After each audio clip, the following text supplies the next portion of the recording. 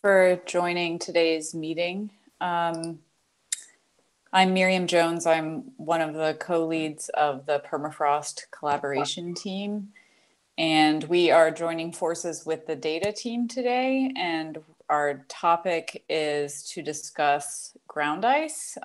So first I'll introduce why we're doing this.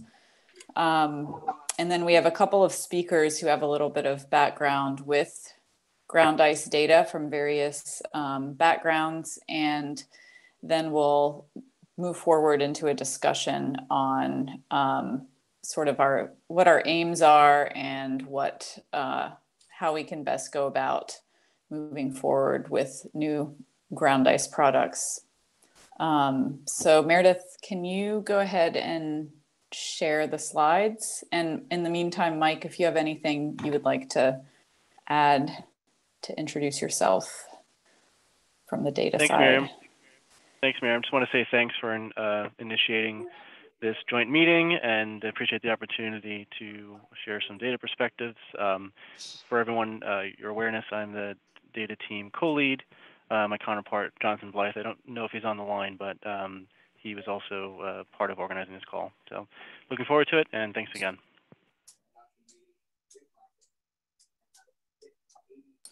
Okay, great, thanks. So I just threw some slides together.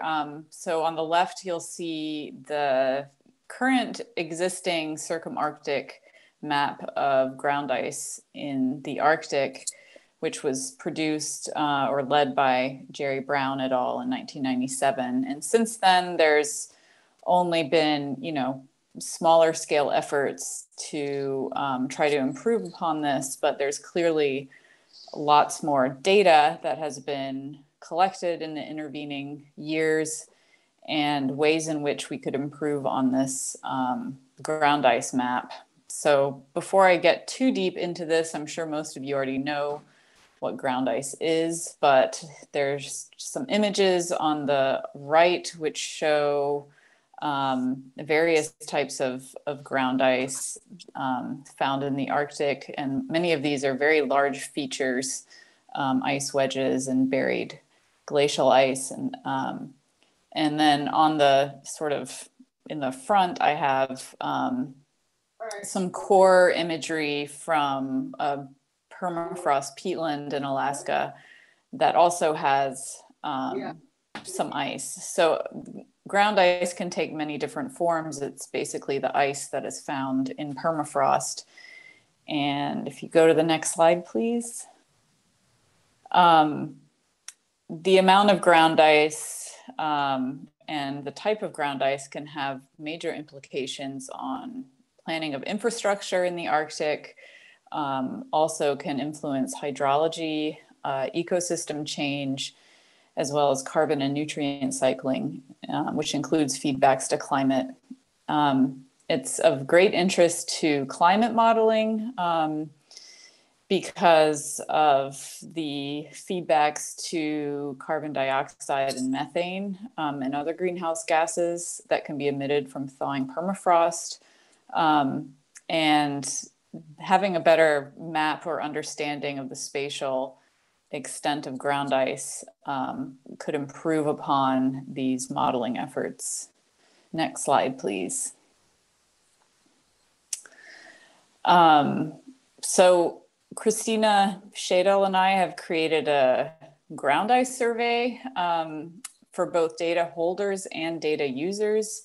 We know there's lots of data out there in various formats, also various types of parameters that have been collected related to ground ice, and some people inadvertently probably collecting ground ice information with other data that they were collecting. And so we want to know what kind of maps can be created from the data that is out there and how we can improve upon the existing ground ice map for the circumarctic. And so we wanted to have a discussion with people who understand or may even have data related to ground ice, but then also have the focus be on the data side of things. How can we collect data in a standardized way, and how we can create a product that can be scaled. So with that, I will go ahead and introduce our speakers. And I'm just going to, let's see. Sorry, I don't have the schedule in front of me.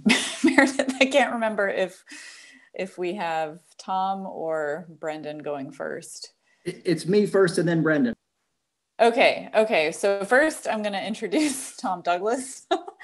He is with CRREL in Fairbanks, and he, I guess, is a chemist, but has done a lot of work in permafrost, and has played a large part in expanding the permafrost tunnel in Fairbanks. And I will turn the floor over to him and let him share his thoughts on ground ice.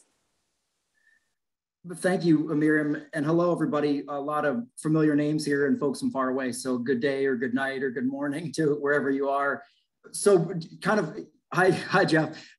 Sort of luckily, Brendan and I had a little bit of a back and forth, and the ideas we had, I think, worked out pretty well. I guess you'll all see, but I'm going to focus a little bit on smaller scale sort of sites around Fairbanks. I'll talk about the tunnel a little bit and sort of ways we're trying to scale upward, but more at the plot or field level. And then Brendan has some really nice, circum-Arctic type view of things. So hopefully it'll dovetail pretty well. With Jeff Curry of DOT on the phone, I got to be really delicate on this image on the right. But my point here is that you can see this as part of Goldstream Road, and obviously maintaining this road's a big challenge.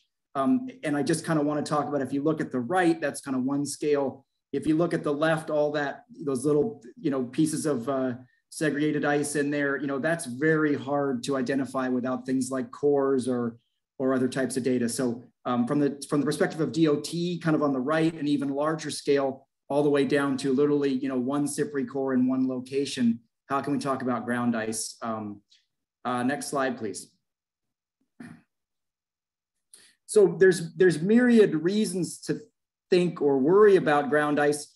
What we're starting to see, for instance, some upland sites around town. I've got kind of a schematic diagram to the left, but sort of with the TZ would be sort of the transition zone. So kind of the bottom of typical seasonal thaw, sometimes water or ice kind of ponds there. And my schematic, you can see eventually we're thawing down to where an ice wedge is, the top of that kind of white carrot-shaped structure in the bottom. Once that happens, you can really route water, because obviously you go from ice to water, you create some gaps, you lose a little bit of volume, but also when that ice becomes water, it can head down slope. So what we're starting to see this image to the right, water kind of falling along these sort of not necessarily linear, but sort of semi-linear features in the subsurface. Sometimes they pop to the surface. Other times you'll see a little, almost a ephemeral stream disappear down a meter or two, and then a couple hundred meters downstream, it pops back up, all silty, and trees and things are getting sucked into trenches. So obviously ground ice can play a really big role in moving material and sort of addressing or responding to thaw pressures. Next slide.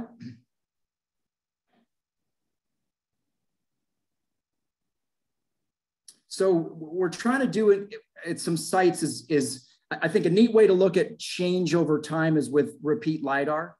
And so here's a site, if you've ever been to the Creamersfield Migratory Bird Refuge near Fairbanks, the yellow line there in the upper image shows a 500-meter transect we have there. And at the bottom left is a person kind of standing inside where those deciduous trees are.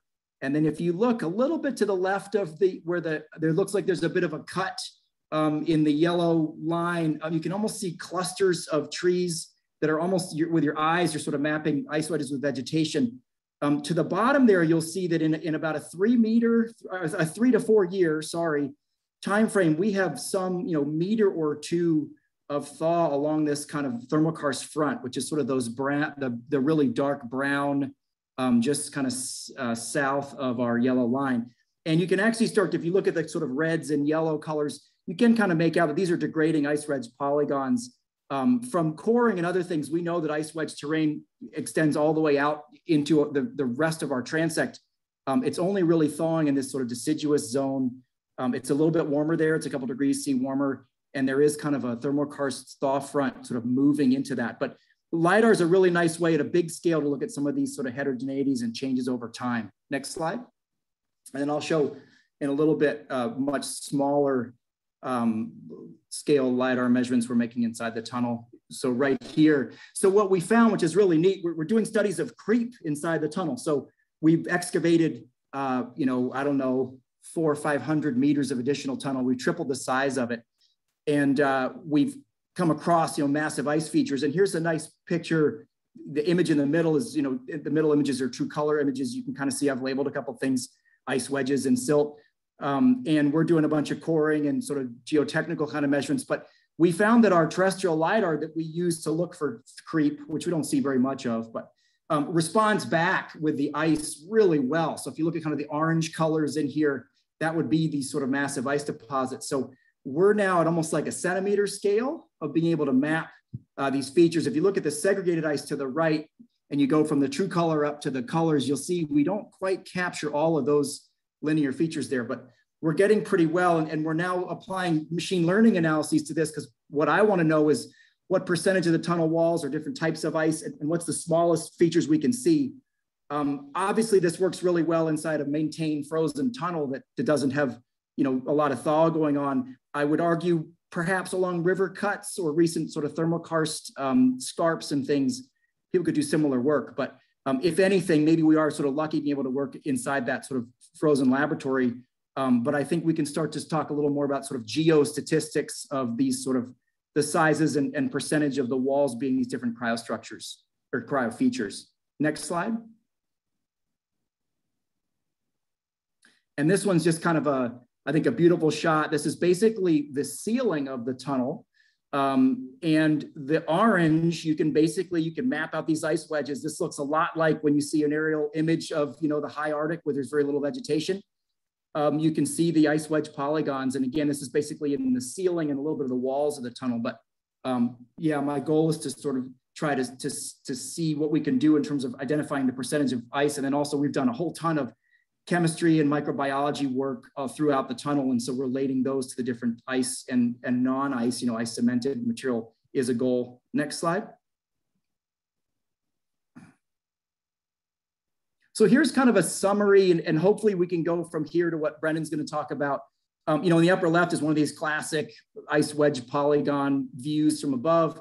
The image in the upper middle is Steve Arconi standing in front of a cut when they put the pipeline in. So that's along the Steese Highway, actually right near the tunnel. So it looks kind of similar to what we see inside there. And then to the upper, that's the upper middle. Upper right, you can see kind of an ice wedge with some plastic deformation of different, you know, smaller sort of horizontal segregated ice types. The bottom left, kind of a classic that's up near Giavik, you know, ice cemented material with a nice kind of peat layer on top of it. Then I've got a core and then some reticulate chaotic ice inside the tunnel. And so I think my point here, sort of to hand it off to Brendan, who's going to take you to sort of bigger picture, is when you look at things like either frozen bulk density or gravimetric water content, and maybe we'll talk later about why those might be important, or if you can measure one versus the other, you know, what can you do or how can we relate them? It's easier to measure gravimetric than the frozen bulk density, because gravimetric, you just take a sample, weigh it, dry it, look at the delta. The bulk density, you need an actual core and a known volume. So it's a little harder to get those measurements. But I just kind of want to show just some of the variations we've measured. And then also, you know, maybe this group, since there's some data analysis going on, I might suggest some sort of relationships between the bulk density and the gravimetric water content across different locations or soil types or ice regimes or climates or whatnot, might start to be kind of a powerful way to look at this. Again, it's much easier to measure gravimetric, and I suspect there are more of those measurements out there in various people's data sets. But the frozen bulk density, you know, if you could relate them to one another, that would be great. More like relate gravimetric to what the frozen bulk density might be. That's it for me. On to Brendan. Thank you very much.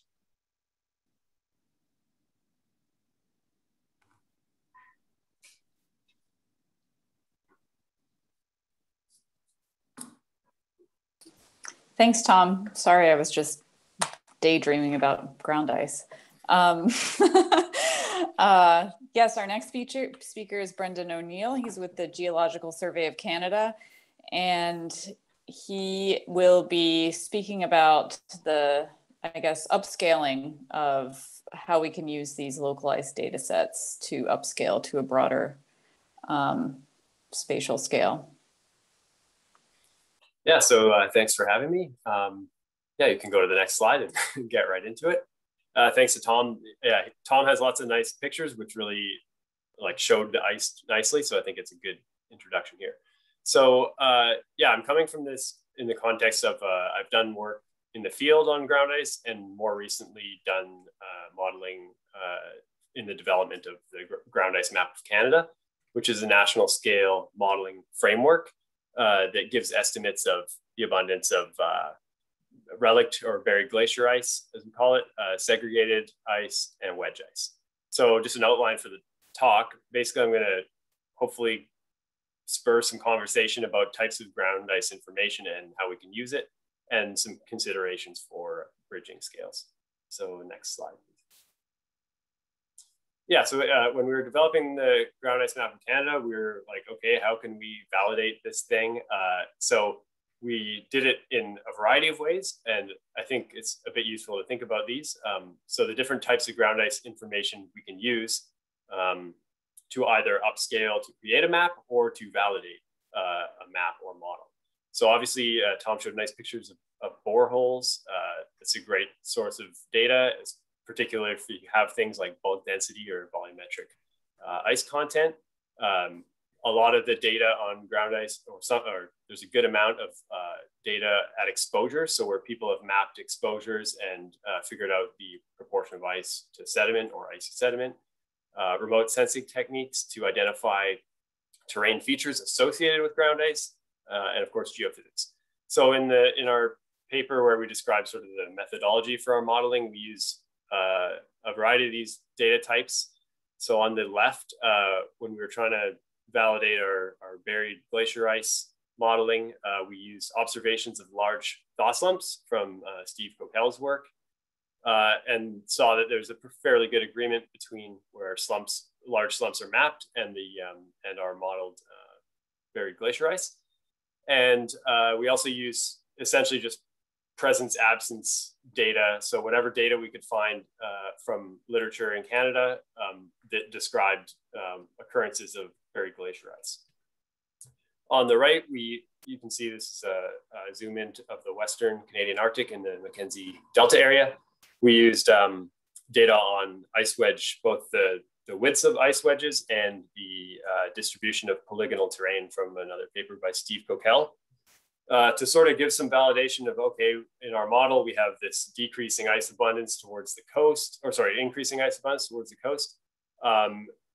And essentially the mapped data in Steve Coquel's paper showed the same. So the density of polygonal terrain moving northward increases, and the size of ice wedges also increases. Next slide, please. We also created this ground ice atlas of Canada, where we looked at 31 locations across the country, all of which had prior information on ground ice conditions in the literature. So we looked at, okay, how are the ice conditions described in the literature versus our modeled conditions? And this was actually a really helpful exercise, even though it was mainly qualitative. So that's, yeah, sort of just to give you an idea of the mix of information we use to try to validate. Next slide. So just some general considerations when we think about bridging scales between observations and modeling or mapping is kind of the framework that previous ground ice mapping has worked within. So on the IPA map, this is basically associations between large physiographic units and ground ice conditions, very, very broad. And on the more recent map for Alaska and ours, it's more based on, specific superficial deposits and ground ice associations with those deposits. Obviously, if we think of, what are the ground ice conditions associated with different deposits, we need to think about, do we have representative sampling within those deposits or within, different environmental historical regimes? So has it been in tundra since deglaciation, if it was a glaciated area, or has vegetation changed? Has the forest advanced or retreated?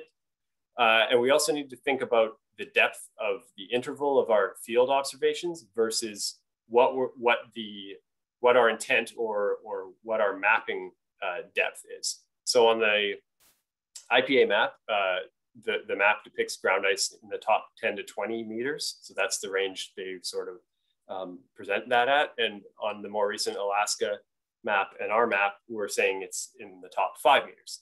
So with that, I'll go to the next slide. Just a few other considerations on specific ice types. So there's been in the literature lately more estimates on the volume of wedge ice from polygonal areas. And these are typically from lowland terrain or like flatter terrain. And that's because you can see wedge ices very nicely in those settings. However, on hill slopes, the troughs of the ice wedge themselves might be obscured due to downslope movement of material. So it's actually a lot harder to see ice wedges on hill slopes. So when we think of representative sampling, we need to take into consideration that we may be underrepresenting ice wedge conditions in lowlands versus on hill slopes. And then another thing is that all of these estimates rely on an assumed 2D profile for ice wedges, which I think in many respects is reasonable. Often it's assumed to be a triangle for epigenetic terrain or a rectangle if it's syngenetic, but also the widths. So we need good data on widths of ground ice or widths of ice wedges if we're going to use this kind of technique to estimate volumes. Next slide, please. For buried glacier ice, there's also a consideration that it's easy to identify where it's melting, or in some cases where it has melted. So we can look at exposures. We can see thaw slumps easily in imagery. We can see involuted terrain. However, where we can't see evidence of it, well, how contiguous is it? I think that's something that hasn't been well constrained. So if we look at this image of Banks Island, this is from the Jesse Moraine, where there's a ton of thaw slumps in relict ice. But in these areas where there aren't thaw slumps, what is how much relict ice is actually there? And I think that's, we don't have a good idea of that yet. Next slide. So as I mentioned before, there's these depths of interest. So when we were sort of trying to validate and come up with estimates for ice content for our mapping, we compiled data on previous studies for ground ice. And as you can see in this column, the observations are reported to different depth intervals. So commonly, it might say in the top 1 meter of permafrost, we have this ground ice content, or in the top 3 to 4 meters, or in the top 10 meters. So we need, I think, a strategy for moving from field observations to whatever interval we're mapping. So if we have a bunch of data on the ice conditions in the top 1 meter, how do we transfer that to what it is in the top 5 meters? So you can click the advance.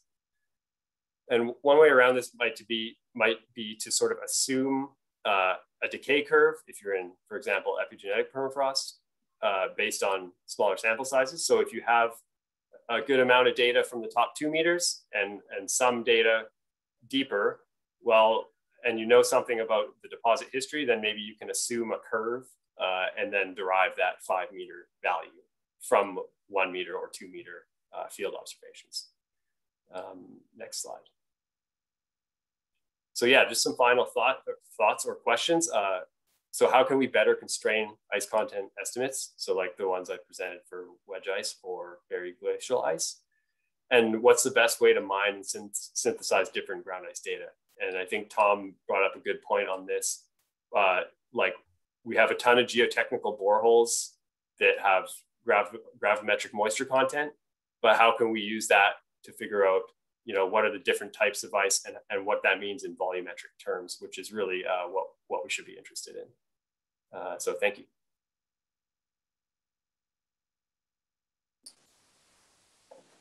Thanks so much, Brendan. That was a really interesting talk, and I think leave some food for thought for how we proceed here with upscaling existing data or even compiling existing data to get it to a point where we can upscale it. So I don't know if anyone who is in the call has any questions that they'd like to ask right off the bat. Maybe I'll give a minute or two to see. So I think it's Vladimir Romanovsky here. Hi. Yeah, kind of reiterate what Brendan just said at the very end. So there's many places where you know that ground is there, even ice wedges, but we don't see any indication of it from the surface. And it's not only like Gedama and Fairbanks area, but also even in tundra, on the Tussock tundra, we don't see any evidence because they're not really active. So we don't see those polygons because they're not really active and they're not degrading either. So we don't see troughs. So what? And there is nothing to do with geotechnical things there because it's just a tundra wilderness. So what to do is that? What's your suggestions? And when you do this mapping, again, it's very dangerous to say there's no ice because we don't see it, right? That's probably a question to Brandon a very good first, point. but also to Tom as well.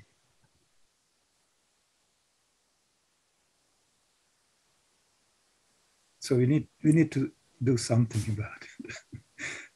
If you want, yeah, that's an excellent point. To have our maps are useful, otherwise, or at least not misleading. Yeah, and so Vlad's point on, if you have no evidence of ground ice, it doesn't mean it's not there. It's a good point, and that's kind of why we approached our mapping from more of a process-based like rules model. So we basically say if we have these set of conditions, we would expect ground ice based on what we know about how it forms. So it's not data dependent, the prediction, but it's informed by what we know from the data. Obviously, it has other limitations based on that methodology as well. Well, I have another short question to Tom. So people still measuring gravimetric water content or whatever. I mean, obviously it should be, and if you use the cores from the boreholes, it's very easy. I mean, the volume. It's very easy to record actually the volumetric water content. Is still this practice that people still continue to measure just gravimetric water content? I think a lot of people in the biology and geochemistry fields, yes, because they tend to be sort of focused on the upper bit of the top of the permafrost, and so people use jackhammers, they use shovels, they chip away, and they end up with kind of a surface sample. So yeah, there are still people doing that. I think engineers and obviously geotechnical people that want more information, they will get a core. But again, if you're trying to get a grab sample somewhere, you're just going to grab what you can. And if you don't have a core, you're not going to have that beautiful volume. So yeah, there are still people doing it. Yep. Mm-hmm. Thank you. I see that Jeff Curry has his hand raised, and anyone else who wants to ask a question, you can either raise your hand or type your question in the chat and we'll get to it. I was just going to point out that the Department of Transportation does gravimetric measurements pretty much exclusively, and we do that for permafrost, non-permafrost, any samples. Doing moisture content is the standard thing to do. But I would also point out that statistically speaking, you're getting a biased sample from any given exploration because we don't do a gravimetric measurement of ice. If it's ice, we log it as ice and you're done because there's not a lot of point in confirming infinite moisture.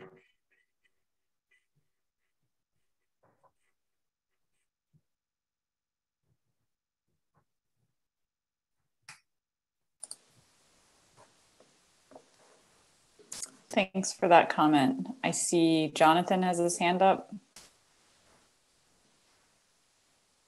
Hello, sorry I was late. I missed the first couple of minutes, but I think has anybody tried to use a vector-based model to depict things like highways where these samples are being taken along a feature, or maybe even have like for cores, I can imagine that's like a profile that's going in vertically into the ground. So you can actually map things by the sampling feature rather than trying to convert these data to a raster, which would make pretty pictures, but like people are pointing out, you know, you have to fill the gaps and maybe misleading in some cases.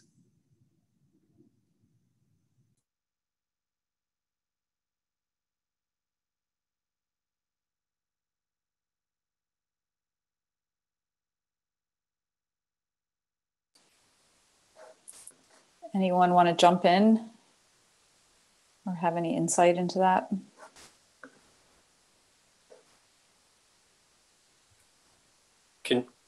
By vector, do you just mean like a polygon situation, or is that what you mean? Polygon's one kind, so if you know, I know that they do that for the wedges. But then you were talking about cores, which would have like more on a two-dimensional surface, be at one point, or in a 3D map would have a vertical profile. And then the highway example, you're taking samples along a man-made feature or a planned man-made feature, so you can map that as a line. Yeah, well, I think historically it has kind of, a lot of the mapping has kind of been that approach where you have some idea of profiles with depth within a superficial geology unit, for example, and then you basically extrapolate that point measurement or those multiple point measurements to that entire superficial geology polygon. I'm not sure if that helps. Right. Right. I guess if you keep the data in its vector format, then you could you could use it in many different analyses. But if our product that we're distributing is tied to a specific analysis that, you know, you're extrapolating, like you said, to a larger area, then people are just kind of stuck with that product to be able to interpret it for whatever they're trying to do. So it'd be nice if you could also create products based on the vector data.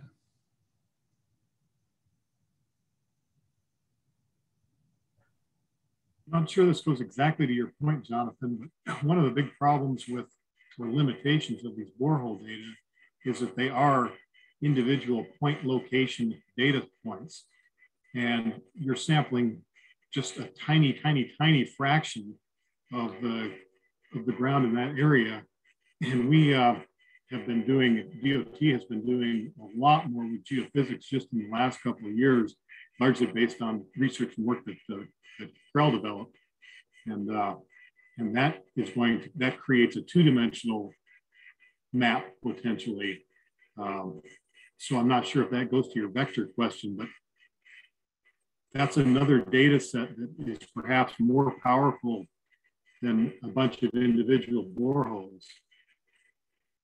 Dr. Yuri Shur used to always tell the story about an exploration program in Russia where they drilled miles and miles and miles of road, and the drillers had enough latitude to pick the location to drill. So they drilled in the middle of every polygon, and they showed no ground ice over this incredibly long feature. But there was.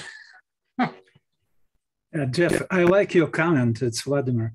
When I came to the United States in '92, I was kind of preaching about using geophysics particularly for this reason in engineering. So I'm very happy that 30 years later, you finally got to the point that you believe that it's necessary. Yeah, we are using it quite routinely now, and it's a function of several things. Number one, recognizing the value and the technology, the ground coupled capacitive resistance is a very user-friendly device. And that's one that CRREL sort of pioneered the use of up here for mapping ice and permafrost. And we have a unit now we use, like I say, quite routinely, combined with GPR in particular. It's pretty valuable stuff. My experience with geophysics in the 90s was not good. Maybe that was exclusive to my experience. Because the you use just the amount of user friendliness. Yeah, you use just profiling instead of sounding. It was definitely much more work to do then than it is now. I mean, physically, but all methods were already there at that time, and yeah, we showed it. I mean, in Russia it was used very, very widely, but here it was very strong resistance. And I don't know history, because during the pipeline construction, they paid big money to some geophysical company who did just simple electrical profiling, which is very limited use. And based on that, engineers said, "Oh, yeah, it's not useful data," and that was pretty sad about this. But that's the history, and that's why I'm saying I'm glad that engineers changed their minds finally about geophysics. Good.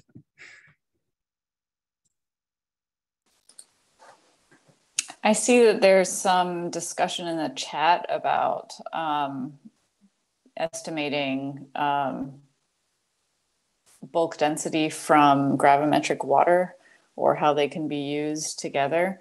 I don't know if somebody who commented in the chat wants to jump in, or I can read out what is written there, which will be perhaps more boring. But Hey, Hazel, this is Mike with the data team. Just before you get to that, just wondering if we can get a high-level description from the speakers.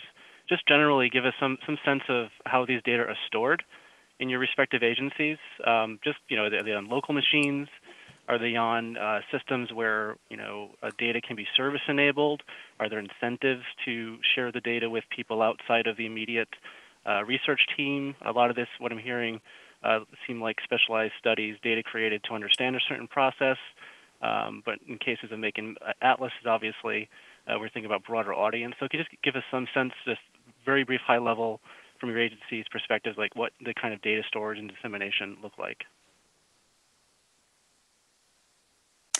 I'll just jump in quickly here. I think this is part of the reason why we wanted to pull this call together. I think there's a lot that is being lost or not being shared in some unified or standardized way. And so I think the goal ultimately would be to do some data mining and then input some of the data that we have, which we now have quite a bit of data from various sources that have been used in various ways, to try to put them on a map, whether it's just to put points on a map, but then maybe perhaps ultimately some analyses can be performed to then try to figure out some relationships that can lead to better scaling.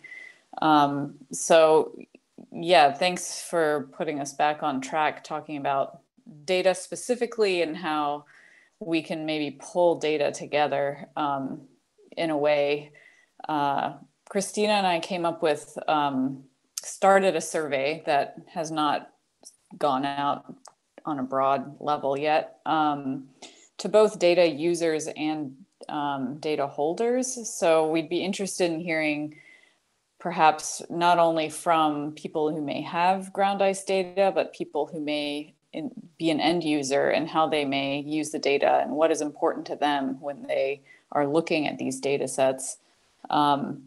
Because we'd like to create something that would be useful to the broadest possible audience. But if anyone wants to jump in and talk about the data that they have or their agency has, go ahead. So at the Geological Survey of Canada, we have a lot of geotechnical borehole data that's freely available on our publication server, which is called Geoscan. So those, I mean, it's a varying, like some have excess ice values, but that would be a small subset. You know, pretty much everything has gravimetric moisture content, and some have volumetric. And then, but yeah, as far as like the grand, like if we think of the whole permafrost research community or engineering community, it's very variable. A lot of researchers keep their data to themselves, and you might be able to get it, and you might not. Yeah, and there's a lot of data in the gray literature as well. So I think as people in academia tend to look at scientific journals, but I think there's a lot of gray literature out there that I think could be digitized and synthesized that could be used for this purpose. And but the question is, sorry? Go ahead, Hazel. I was just going to follow up on what you said.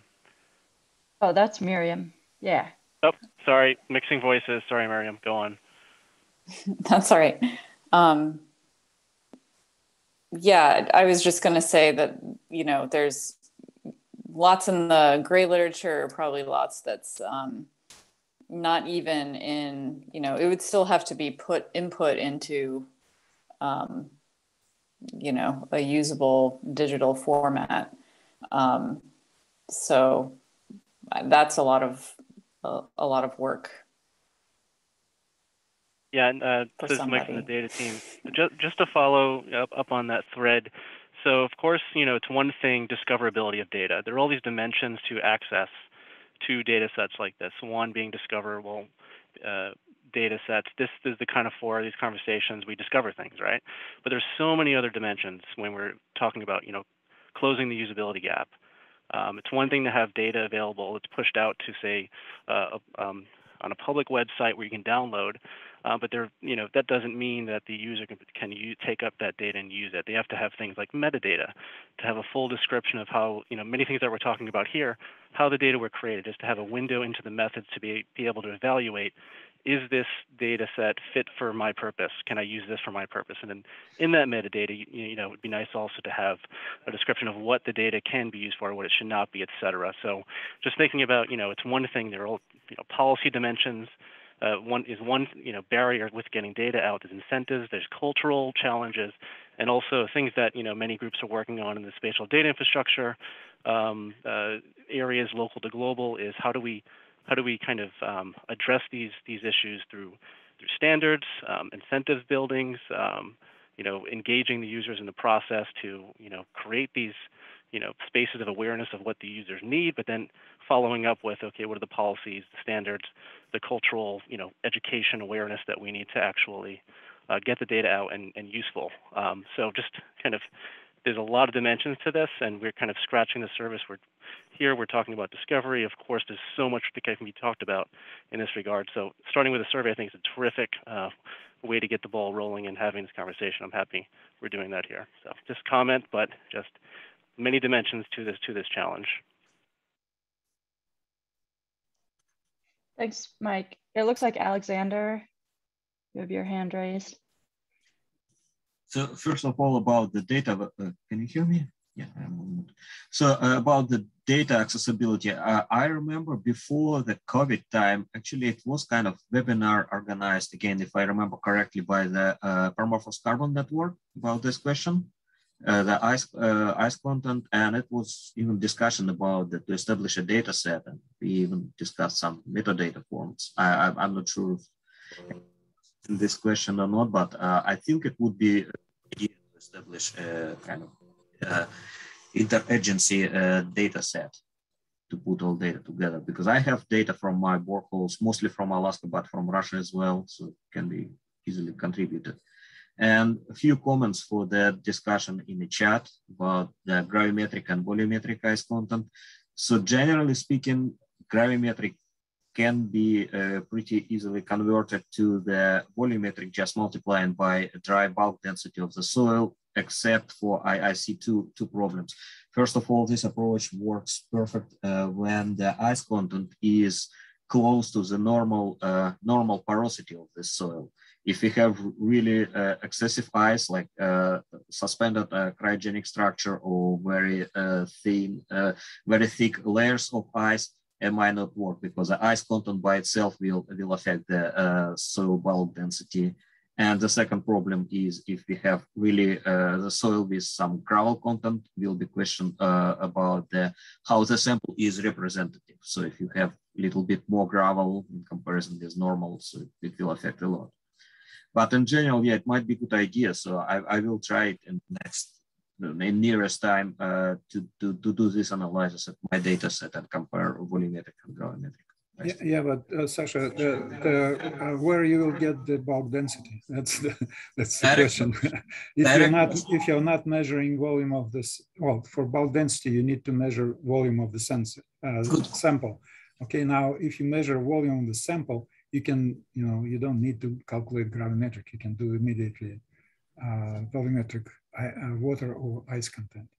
That is very true, but even for just a grad sample based on soil texture and amount of organic content, which might be estimated through loss on ignition, again, with some level of confidence, bulk density can be estimated based on soil texture and loss on ignition. Yes. Can I jump in real quick? So I do coordinate the Permafrost Carbon Network, and we started the ground ice conversation in one of our breakouts, which was led by Mary Turetsky, and I believe probably quite a few of you participated there. I definitely know that Tom Douglas was part of that conversation, and we will have another breakout this upcoming Permafrost Carbon Network meeting in November on ground ice and how to continue with different conversations. And I can send the registration link into the chat here so that people that are interested can actually participate. It's a virtual meeting, so everyone's welcome to attend.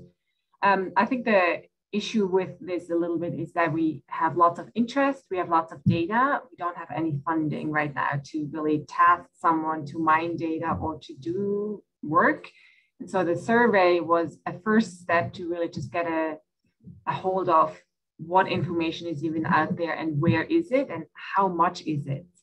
Like, it's hard to really move forward without knowing what type of data is located on different servers and personal computers. And we are hoping to get more information through that survey. This is Mike. Is this a sort of a electronic survey where you'll ask a series of questions? Or so some of these questions, I'm looking at your set of slides, slide 5 with some, I guess these are the survey questions. These look to me like kind of in-person, semi-structured interviews where you talk to, key people and then do like snowball sampling where you're getting more names, and then through that process you're kind of deliberately collecting this information versus relying on individuals to voluntarily submit a form.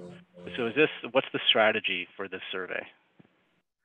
Currently the survey is a Google document with a simple link, and it has multiple tabs for data users and for data holders, and they can indicate in different columns what kind of data they have, what the time frame is, and what type of data it is. So it's really very broad. It's not super detailed yet. And the goal would be to share this through multiple listservs and then keep sharing it to other people. Like, if you have it and you know of other people who have data, you could just forward the survey link to them. And I don't know, Miriam, do you want to quickly show? I could show it to you. Yeah, I can put the link to the survey that we created into the chat.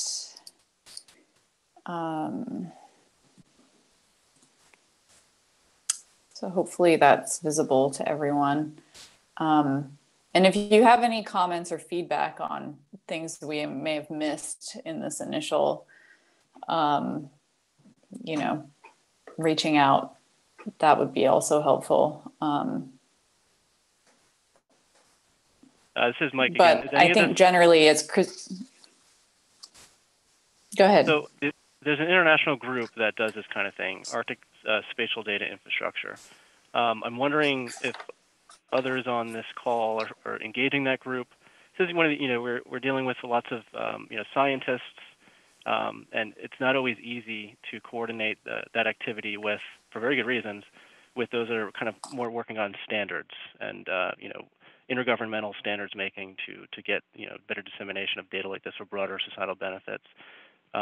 Is this survey being coordinated at all with the Arctic SDI working group or any related groups that do that kind of thing? More on the operational and kind of less like more kind of practice-oriented side of things.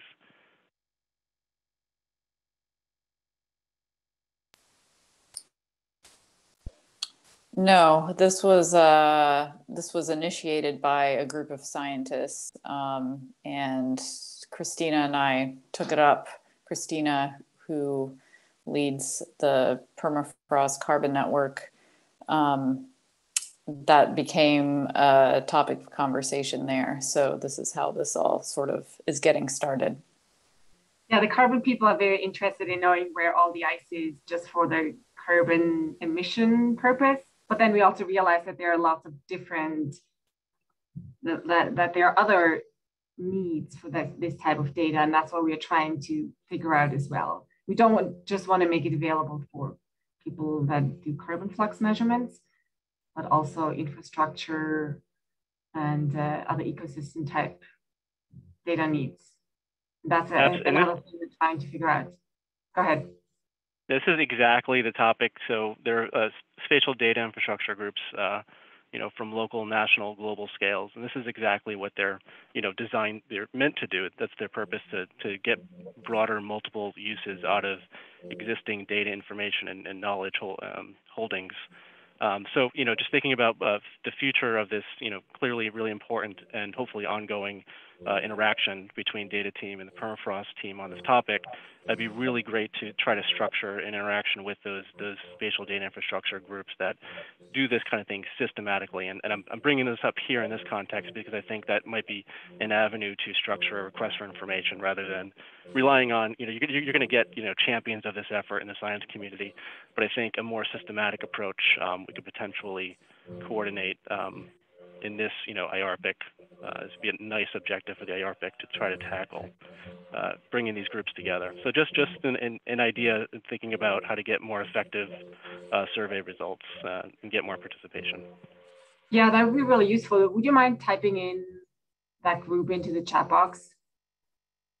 Unfortunately, I'm. Oh, you can't. You're online. I'm sorry. Yes, you're on the phone. And I was also, Mike, I'll tag team with you. I'm also a data team co-lead with Mike. And I was thinking about it not from the international point of view, but maybe the Federal Geographic Data Committee could lead a standards body that would address these questions. Of course, and it's the same, to my knowledge, it's the same group that engages at the national level in the U.S., participates in the Arctic Spatial Data Infrastructure. My information might be dated, but I believe that was the governance structure, and this is a perfect topic, I think, for that they, if they're not already working on something similar, I think it's a perfect topic to propose to them. Mm-hmm.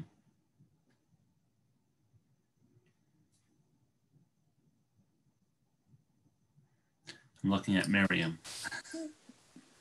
Yeah, thanks for that. We'll follow up with you about maybe getting in touch with them. That'd be great. Because I think the FGDC is hosted or based out of USGS. You should have some resources within your agency to initiate this.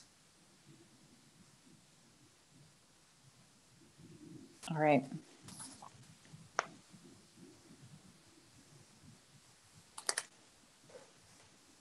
And we do have some efforts some efforts, other related efforts, pilot study type things going on in that, kind of, I'll call it standards-based groups that we could potentially link with. So I guess, Jonathan, I don't want to commit us, but I think it'd be a good topic to explore.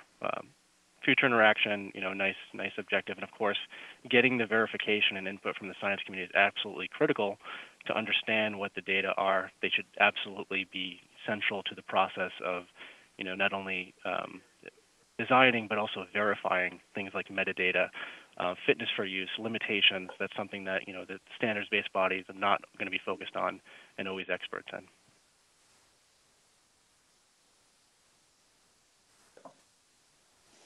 Yeah, thank you. Yeah, I think that's going to be important. It's going to be hard to, I think, get people to contribute data on an individual level.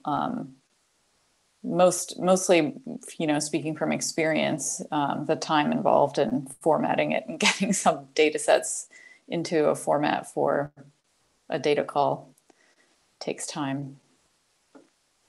Yeah, I think small, in addition to sending out the surveys, do a handful of, phone interviews.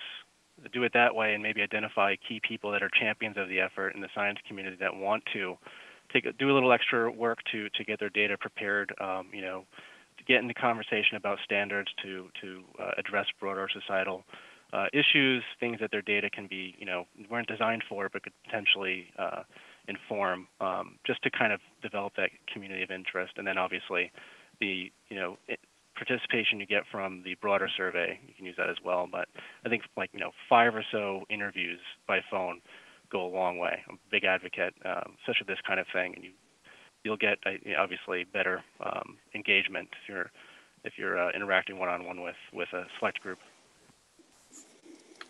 Yeah, we've had a couple of calls with a smaller group of scientists already, who sort of helped spearhead this data survey in some ways. So I think, keeping that going is definitely valuable. I see that we're at the top of the hour, so I guess I don't want to keep people longer than necessary. But thank you again, everyone, for joining. Thanks especially to Brendan and Tom for speaking and sharing their insights with us. And thanks for everyone else for the discussion. This has been all very helpful. I've been reading through the comments. I'm sorry we didn't get to highlight a lot of that, but the comments will be saved in the chat as well. So unless there's anyone else that has any last minute comments, would like to jump in, I think we can wrap up this meeting.